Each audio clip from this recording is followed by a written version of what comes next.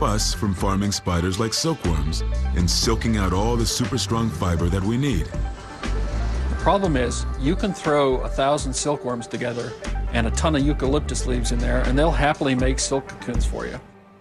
If you throw 1,000 spiders together, I guarantee you in 24 hours you'll have one. Spiders are not team players. They're fiercely territorial, often cannibalistic, bristling with attitude. Spiders have serious attitudes.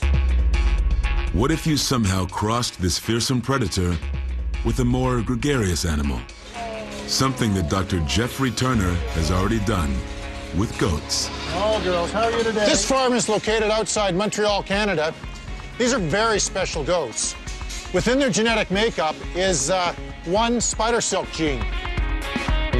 In a spider, the gene is responsible for the making of so-called dragline silk, the strongest natural fiber known to science. Dragline is the silk favored for the radii of the web and to suspend from. It's a spider's lifeline.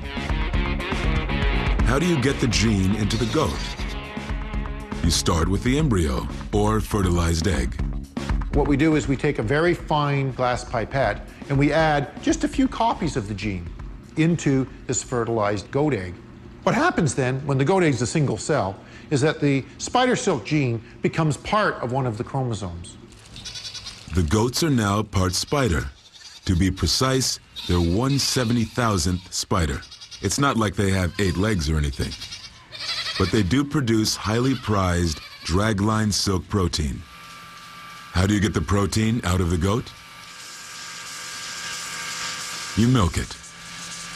The goats produce silk within their mammary gland. Inside their mammary gland is a single spider silk gene, and the goat's genetic information, having this added gene, allows them to produce silk protein in their milk. Refined out of the milk, the protein yields a syrupy material called spin dope. This golden solution is very much like you would see inside a spider if you could look inside her silk glands. Then comes the real challenge, making a super strong fiber out of spin dope. As we've seen, a spider does it by spurting a protein solution through her spinnerets. And as they line up, then the individual crystalline segments in each of the proteins actually snaps into a lock, just like Legos would. And that actually then binds all the proteins together and occurs very, very rapidly.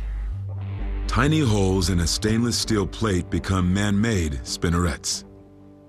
This mimics or biomimics what is happening in the spider.